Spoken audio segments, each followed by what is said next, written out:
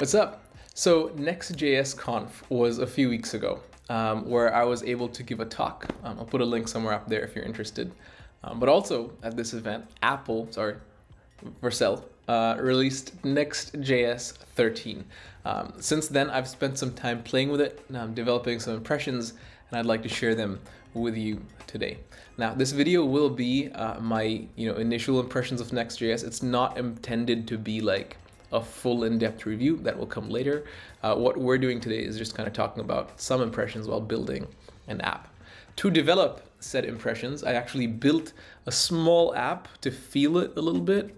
This app is a trivia game. It's called Nervia. It's Next.js Trivia or Nerd Trivia, depending where you land. The link to play the game, the source code is under the like button. Let's look at it together here. So if we look at the screen, it looks like this, Nervia. In this Next.js Nerd Trivia app, you will be asked 10 questions. So let's start. And what we have immediately is a true or false question. HTML standard was published in 2014. I'm gonna say that's true. The common software programming acronym I18N comes from the term interlocalization. False, it's internationalization. First computer. So I'm just gonna go through and answer these questions, and after I go through 10 of them, I get a final score. That's actually pretty good. And I get a summary of my answers. And from here, I can either replay, I can do it again, or I can share. Now, cool. This was built with Next.js 13 and really helped me understand what Next.js 13 is trying to do. Next.js 13 changes the way I think about, reason about, and build applications for the web. And I'd like to talk to you about that today. I'm not going to talk to you about all of the new stuff that was shipped, like TurboPack being the new web pack that's way faster, or the new image component, or the new, it's not about new stuff, it's about my impressions building this app with Next.js 13. I think the first thing off the bat, of course, I'd notice is the new app directory. The new app directory is a new way to do routing, where instead of here, if you look here, instead of, let's actually just open Nervia in this. So instead of what we're used to with Next.js 12 and before is we have pages, right? And then a page like page/something.tsx would export default function page, and we'd do this. We'd maybe even do h1 hello, right? We do something like this, and now if we go to /something, we get hello, right? That's what we're used to. Is page single file routing, where if we look over here, pages/something.tsx becomes localhost/something. Okay, that's what we're used to. The app directory changes that a little bit, where instead of a file name becoming a route, a directory name becomes a route. A directory then contains a file, page.tsx, that makes the page exist. Small change, we'll talk about that in a second, but by and large, I feel like this app directory is just the response to a lot of community feedback, specifically around applications on the web today being just way too large, and us shipping and executing just way too much JavaScript. And I think the app directory aims to solve that, and I think it does a pretty good job of solving that. I saw a tweet recently about this person who ran all of the Next.js showcase apps through web page test and proves that all of them were super slow. Hot take, good take, I think, because it helps highlight the value that Next.js 13 adds, which aims to make this smaller. It aims to make things smaller and lighter using new React primitives built to do exactly that. I'm talking, of course, about React server components, or RC. To understand the value that server components add, we need to understand server-side rendering and think about its limitations. Okay, so when React started, we were all doing client-side rendering, where we just had all our apps as single-page apps. Everything happened in the client side. The problem with this is, of course, you have no actual markup in your page. You just include a JavaScript file, and then stuff appears after the JavaScript loads. It's kind of bad for SEO because crawlers they have no markup to read besides a script tag, etc. So to remedy this, we got, server-side rendering, where your React app is rendered to an HTML string or stream on the server side, and then sent over to your browser, along with the JavaScript bundle containing your React app. When this bundle loads, your app hydrates and becomes interactive, right? That's been the standard for a while. Server rendering, client hydration. There are limitations with this. The problems with this are two that I can see for this video anyway. Number one is the finest granularity with this is the page. Like, you server render a page and then you send the entire page over the network. Okay, the page may take a long time to render on the server, at which point your browser is just spinning, waiting for work to be done. That's one. It would be cooler if we could have more granularity, maybe at the component level, hence React Server components. Number two, our code base between client and server for React apps historically has been homogeneous. What that means is you have your JSX tree, your React app, that is server rendered and sent over, but then your client bundle takes over and it's the same code. There is no delineation between server components and client components. There's no way of saying this stuff rendered on the server and send markup to the client, and this stuff is for clients only. Download that JavaScript and execute it. Until now, this is also what server components solves. Server components splits components into certain components that are intended to be rendered on the server, sent over, and client-only components that are intended to maybe have their initial pane rendered on the server, but then you download them in a client JavaScript bundle and they hydrate. This split has never been a thing before, and this split from React Server Components is what Next.js 13 makes more approachable. So in the app directory of Next.js 13, every component is a server component by default. Every component is rendered on the server and then sent or used to generate a static site first. Okay, meaning if you want a client component, you'd have to opt into that. How do I feel about this?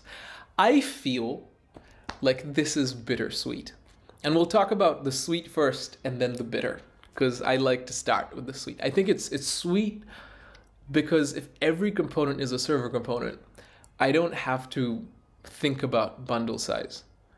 I could just import something massive, use it to render my component. I could import import moment from moment. I could import everything from moment and use just a format function to format a date.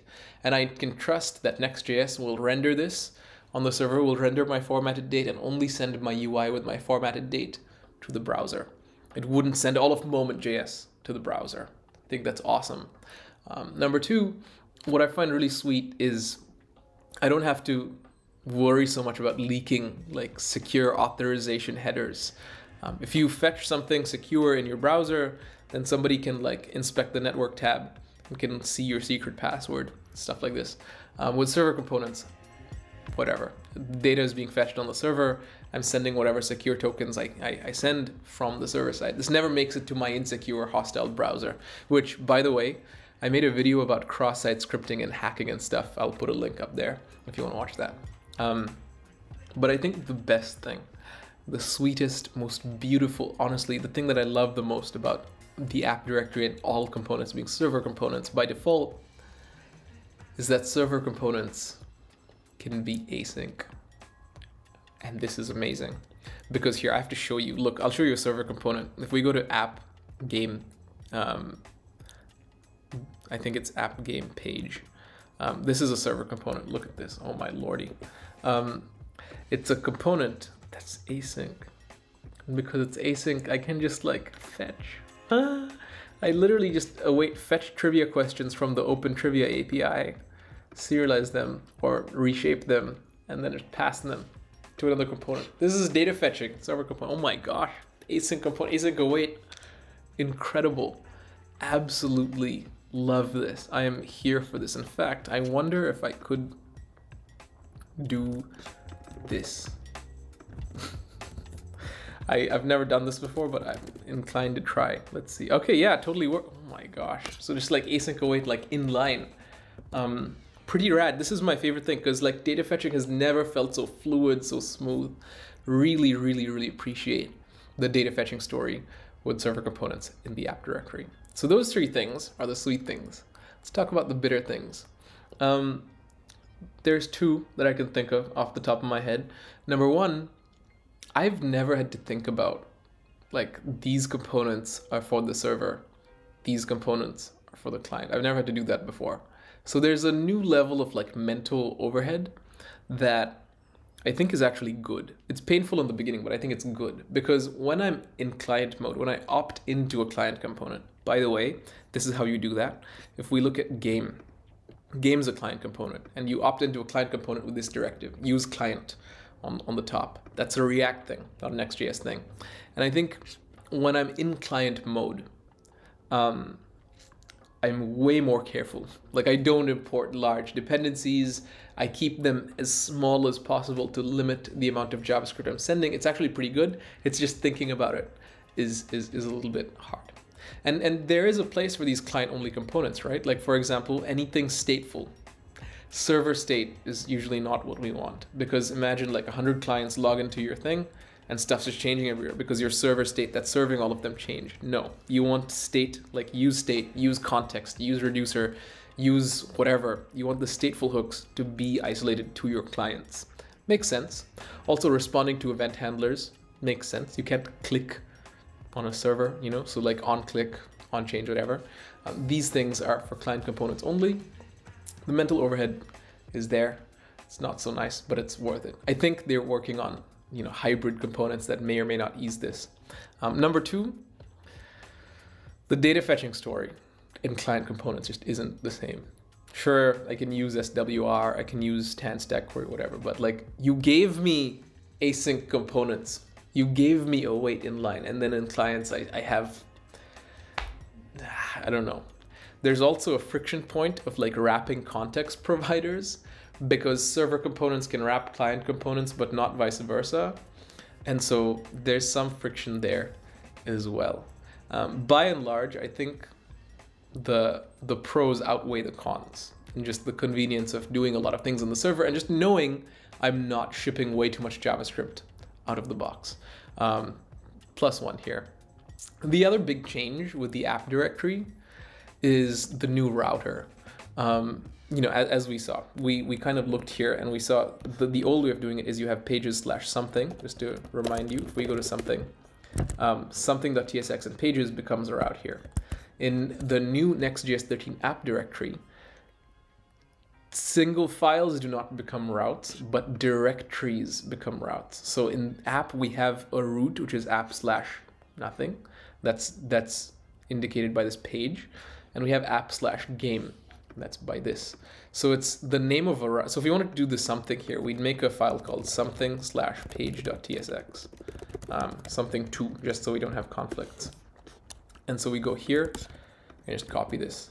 Hello something2. And I'll be shameless. Why not? Okay, you know. And now if I go to /something2, I get hello something2. But notice we get a lot of other stuff around it. Why? What's that about? And this is the new support for layouts in Next.js, which I like, because in Next 12 and before you have this like underscore app file that you would define some type of layout and that would just be globally applied to all your components. But at any given web app at scale, you don't just have one layout usually. Like your settings page will probably have a different layout. Your login page will have a different layout, etc. So I've seen people make like components called like this layout, that layout, whatever, and Next.js hasn't had like a really good layout story until now, I feel. How does this work? So we have here a root layout, literally at the root of app, with my root layout with HTML, with head, with a title, with some text, and then children. And children is the child routes. So /something2 here, or in the case of game, we literally have /game, which I think is pretty great. In fact, in the game directory, we have another file called layout, which is this like big purple box. And inside the game layout are the game elements. Layouts can be nested, which is pretty nice. And the cool thing is between route transitions, layouts are preserved, including their state. So your app feels nice and cohesive. I like the first class support for layouts. I think they're pretty great. In fact, part of this new router and having routes mapped to directories instead of single files is these directories can contain other stuff. For example, Next.js like solves the problem of like forgetting loading and error states, which I often do. Because here, so for example, in the game directory, game is the page is a server component and there's a client side to it, but things can load over the network. Server components usually stream in, etc. So if I make a new file called loading.tsx here, yes, I know I'm working on it next. I will export default function loading. This is just a React component that returns. I can return like minimal skeleton UI here to show that something's happening. I can also be lazy and cause layout shift. But here, look, I have instant UI. It'll instantly show loading, and then when the data is ready, it will swap it out with the data. On the server side, this uses HTTP streams. It's pretty cool. Under the hood, this is using a suspense boundary that shows a fallback loading while it loads my component. And all this just with a text file. I also could add error.tsx, which will give me an error boundary as well if something breaks. Pretty nice having a directory per route so I can put these things inside. I like it. So what we looked at was server components, the problems they solve. Again, bittersweet. We looked at the layout support, which I think is pretty great. And we looked at this instant UI with loading and error boundaries. I think it was pretty sweet. That's kind of all of the impressions I have. There is a learning curve with server versus client components that we talked about, but as I said, I think it's worth it. Probably one final thing that I really like is that the whole roadmap for this app directory that is currently beta, not intended to be used in production, is here. So things that I'm complaining about, like shared components, seems like it's being worked on. Things that I complained about, like client-side data fetching, seems like it's being worked on. In fact, there's an upcoming hook called use, not use something, use, that helps the data fetching story in React. There's an RFC. I'll post a link to that under the like button as well. But for now, those are my impressions. I want to know, what do you think? How do you feel about it? Leave a comment below or at me on Twitter. If you want to play Nervia, there's a link for that as well under the like button. But that's been it. I'll catch you in the next one. Peace.